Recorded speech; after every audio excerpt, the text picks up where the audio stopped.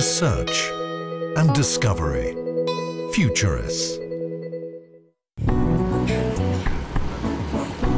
It's a September morning off the coast of northern Sicily in Italy. A boat owned by environmentalists is carrying Laura Abbriano and her associates along the chain of offshore islands.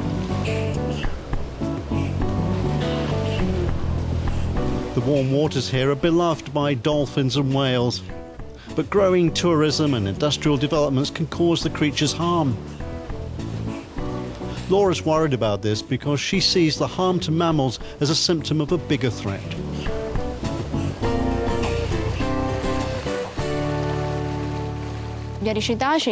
We study whales and dolphins mainly because these animals are on the top of the food chain, and their behavior allows us to determine the overall condition of our marine surroundings.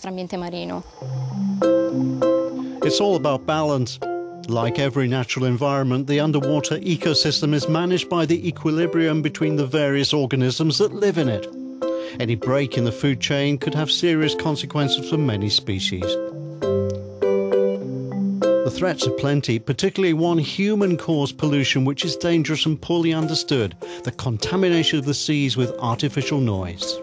Here at the Barcelona Aquarium in Spain, marine life is well protected behind the thick glass of their tank. In the open seas, animals can't escape from ever-mounting human intervention into their lives. What has to be understood is that some of the marine organisms who've been living in this environment for millions of years have adapted to it. In particular, sea mammals like whales and dolphins, who use sound for all their activities.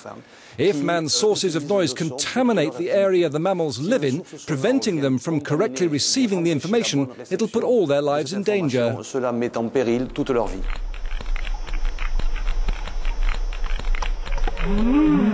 For whales and dolphins, sound is the primary means of learning about their immediate environment.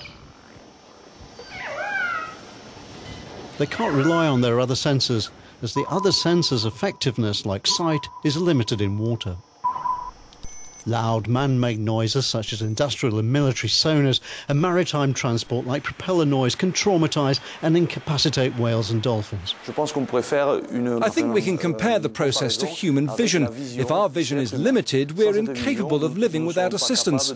For those animals, daily activities become difficult with reduced capacity to capture prey and orientate themselves through sound. Some of the sounds made by sea mammals can be heard underwater from a distance of many kilometres. Back off Sicily, the ecologists are looking for local whales and dolphins using an electronic listening device.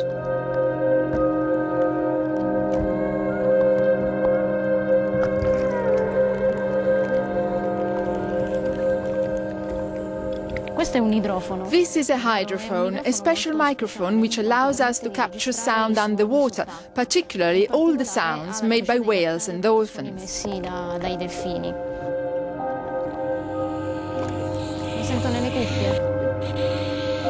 But no luck, this passing motorboat makes a deafening noise underwater.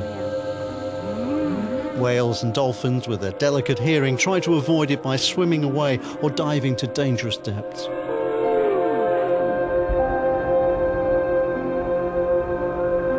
The negative effect of noise pollution is becoming clear, though scientific data is still very scarce. To assist with more research, scientists use hydrophones submerged in deep waters thousands of meters below the surface. Banks of such devices can collect enough data to accurately locate any sound source nearby. Deployed on the seabed, an acoustic observatory doesn't disturb the underwater life. This method is more environmentally friendly than using ordinary listening devices. Such observatories can send the sound data to shore instantly. One such is at the Sicilian port of Catania, at the laboratory taking part in a European demonstration mission called LIDO, or LIDO. Queste schede elettroniche possono essere messe o a bordo della nave. A hydrophone can either be lowered into the sea from a ship for a local recording, or, like in the case of Lido, installed underwater and connected by optical fibre to computers at a land station.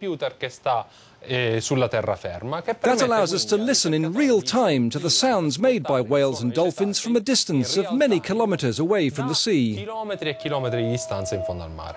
First, okay, just it's too confused now. LIDO, which stands for Listening to the Deep Ocean Environment, is being coordinated at the Laboratory of Applied Bioacoustics near Vilanova i la Geltrú, near Barcelona. It's the centre where all sound data is processed from the European Seafloor Observatories Network, or ESONET, which links 11 observatories all over Europe. We first filter the data to see if there are interesting acoustic events. So this can be whistles or this can be sonar signals from cetaceans. After the detection stage, we try to classify it. And after that, we transmit the data to the general public. Everyone can download the analysis results and we show it in a client. This scientific base should enable computers to automatically identify and classify different sounds, whether animal or artificial.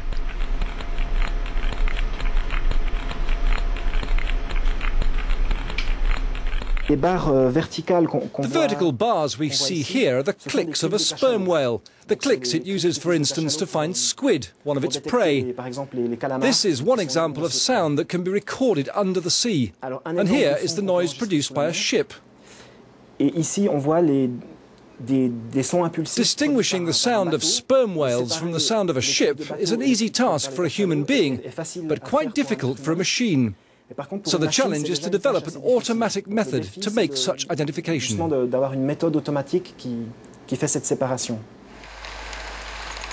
The system is being designed to constantly monitor European populations of marine animals, providing knowledge of their migration patterns and reaction to man-made noise.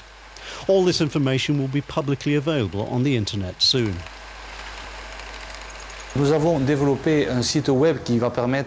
a website which will allow users to connect and listen in real time to the sound sources coming from all the observatories and to visualize it as a sonogram. A sonogram is a real-time image of the sound that indicates the presence of a sperm whale or a dolphin or a boat. It also shows how they interact. There's so much we don't know about how sound plays into the lives of whales and dolphins. Man is making a lot of noise these days. The only way to know more is listening to the deep.